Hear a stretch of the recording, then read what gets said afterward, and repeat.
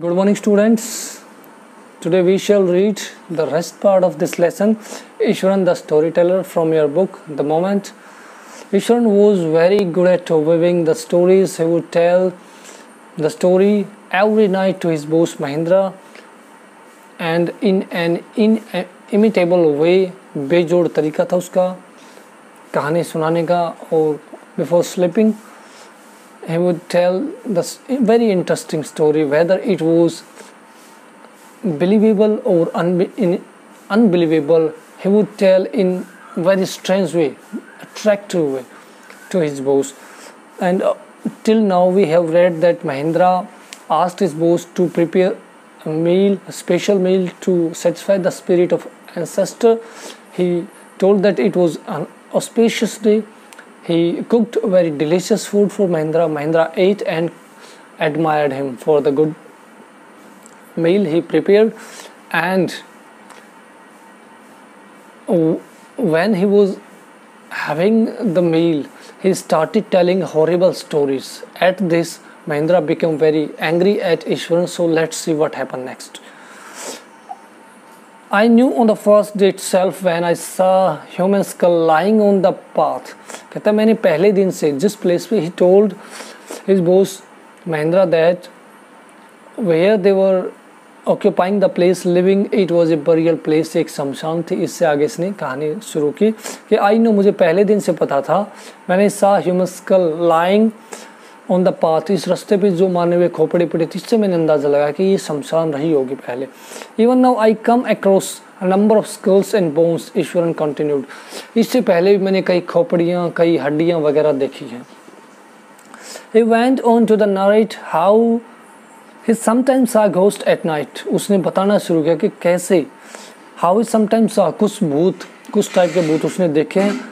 I am not easily frightened by these things sir. मैं इतना आसानी से डरने वाला नहीं. I am not a fearful person. Mahindra would tell his boss.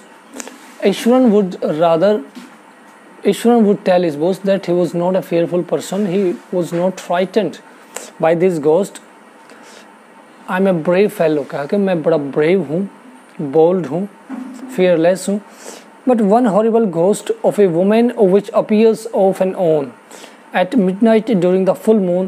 It is an ugly creature with matted hair and shriveled face like skeleton holding fetus in its arm. But one horrible ghost of woman, एक lady ghost है उसने बताया, which appears, वो कभी कभार आते थे off and on, और वो भी रात को आते midnight during the full moon, पूर्णिमा को आती है.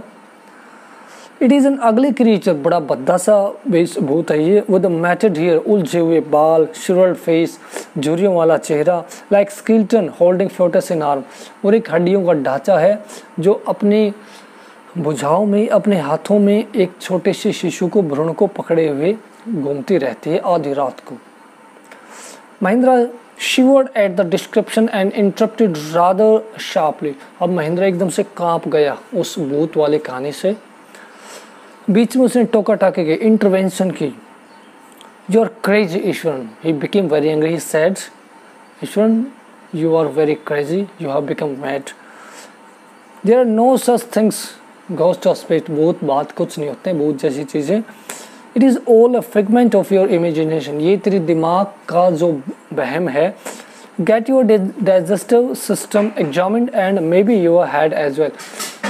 अपने डाइजेस्टिव सिस्टम को दिखाओ और अपना जो दिमाग है उसको भी चेक करो. भूत जैसी चीज़ कुछ नहीं होती, तेरे दिमाग का भ्रम है. ऐसा महिंद्रा ने अपनी जो कुक है उसको कहा. यू आर टॉकिंग नॉनसेंस, बकवास मत करो. ही left the room and retired for the night expecting Eswaran to शल्क for a couple of days. वो वहाँ रूम से सोने के लिए चला गया और इस उम्मीद में कि 2-3 दिन तो ईश्वरन जो उसका कुक था नाराज़ रहेगा. But the next morning he was surprise to find the cook as cheerful and talkative as ever. लेकिन उसको सरप्राइज हुआ कि उसका जो कुक था बिल्कुल नाराज़ नहीं हुआ. He was not एनोयड with his master, बल्कि पुराने दिनों की तरह एज एवर यूजुअली वो जैसा रहता, टॉकेटिव, बातों नहीं, वैसा का वैसा वो रहा. From that day on, Mahindra, for all his brave talks, उस फ्रॉम दैट डे ऑन, उसके बाद Mahindra for all his brave talks went to bed with certain unease. अपनी बहादुरी वाली बातें करने के बावजूद भी महिंद्रा रात को सोने से पहले थोड़ा सा अशांत, अनईज रहता, बेचैन सो रहता। Every night he peered into the darkness outside through the window next to his bed. हर रात को विंडो के बाहर झांकता जो उसके बेड के पास से होते थे, to make sure that there was no movement of dark shape in the vicinity, और ये देखने के लिए कि कहीं उसके आसपास डार्क शेप यानी भूतों का आवागमन ना हो। But he could only see the sea darkness with the twinkling light of factory miles away. दूर तक कुछ नहीं, सिर्फ अंधेरे का, मानो अंधेरे का सागर हो ये दिखता, और दूर वहाँ पे फैक्ट्री की लाइट चमचमाती, ट्विंकलिंग जो लाइट्स ऑफ फैक्ट्री, उसको टिमटिमाती हुई लाइट्स दिखती, बाकी कुछ नहीं था। No ghost at all till now. I'd always liked to admire the milk white landscape on the full moon night, but after hearing Iswaran's story of the female ghost, he avoided looking out of his window altogether when the moon was full. वह हमेशा पूर्णिमा की जो चांदनी रात थी उसमें गुले सफ़ेद भूमि का दृश्य, वाइट मिल्क जो लैंडस्केप थी, उसको देखना पसंद करता था। लेकिन जब ईश्वरन ने उसको जब से लेडी घोस्ट की बात बताई थी, वो अवॉइड करने लगा है, बाहर अंधेरे में देखना, फुल मून को उसने देखना बंद सा कर दिया था, अवॉइड करता। One night Mahindra was woken up from his sleep by A low moon close to his window. एक रात महिंद्रा रात को उठा अपनी नींद से और एक कराहट वगैरह, मॉर्निंग साउंड, रोने की सी आवाज़ उसके विंडो के नज़दीक आई। At first he put it down to a cat prowling around for mice. शुरू में तो उसने समझा कि ये कोई कैट है जो कि चूहे को पकड़ने के लिए वहाँ पे मंडरा रही थी, घूम रही थी। But the sound was too guttural for a cat. लेकिन जो आवाज़ थी वो ऐसे थी कि कैट की नहीं हो सकती थी, गटरल साउंड थी, मीन्स इंसान की आवाज़ टाइप थी। He resisted the curiosity to look out lest he should behold the sight of which would stop his heart. He resisted the curiosity to look out. उसने अपने अंदर की जो जिज्ञासा थी बाहर देखने की, उसको रोका, इसलिए कि कहीं कोई ऐसा सीन ना हो कि उसकी जो हार्ट बीट बंद हो जाए। But the welding became louder and less feline. लेकिन जो रोने की आवाज़ थी वो और तेज़ होगी, वॉल्यूम हाई हो गया, और लेस फिलाइन, पशुओं वाली नहीं रही, बिल्ली की आवाज़ नहीं रही। He could not resist the temptation any more. अब अपने जो अंदर के देखने की जिज्ञासा थी, क्यूरियोसिटी, उसको टेम्पटेशन जो लालच था देखने का, वो रोक नहीं पाया। lowering himself to the level of window sill, he looked out at the white sheet of moonlight outside. Lowering himself, window के नज़दीक आके उसने देखा, looked out at a white sheet of moonlight outside. बिल्कुल जैसे सफ़ेद चादर हो ऐसे बिछी हुई थी। There not too far away, ज़्यादा दूर नहीं, was a dark cloudy from clutching a bundle. एक काली छाया सी थी जो एक गठरी को लिए हुई थी।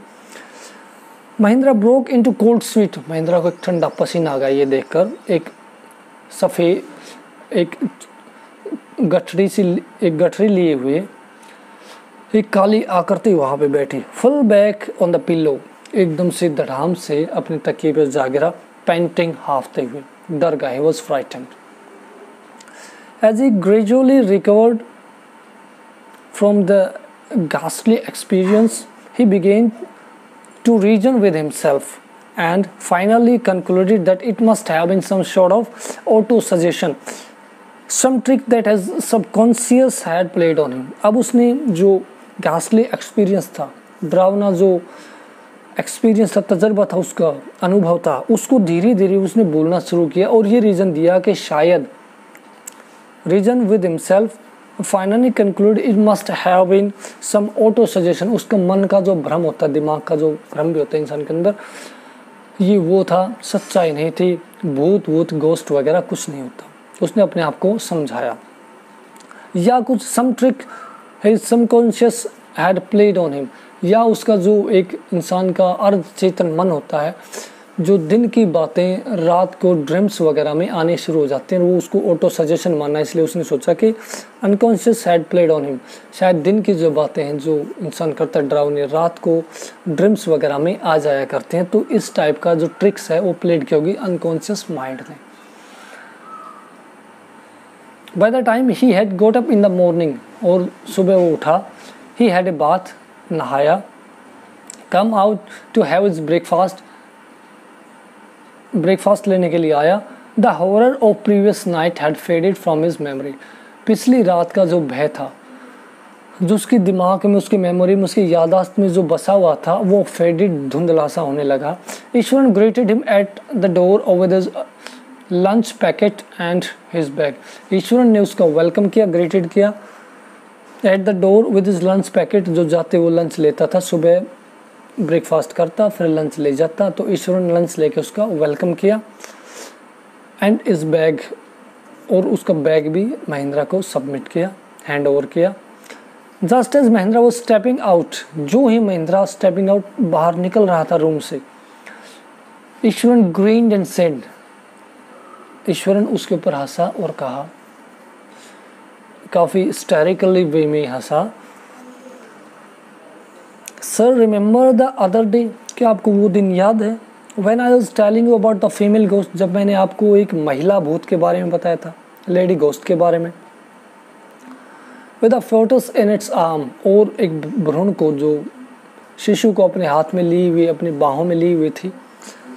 You are so angry with me for amazing things, तुम उस समय ये काल्पनिक स्टोरी को देख के, सुन के मेरे पर काफ़ी एंग्री थी। You are very angry while I was telling you the story of a lady ghost.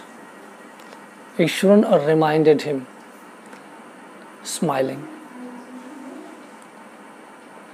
Well you सा हर योरसेल्फ, और तुमने अपने आप खुद इसको देखा, लास्ट नाइट, कल रात। आई came running hearing the sound of morning, मैं भी खुद दौड़ के आया वो रोने की आवाज़ सुनकर, विलाप करते हुए आवाज़ सुनकर।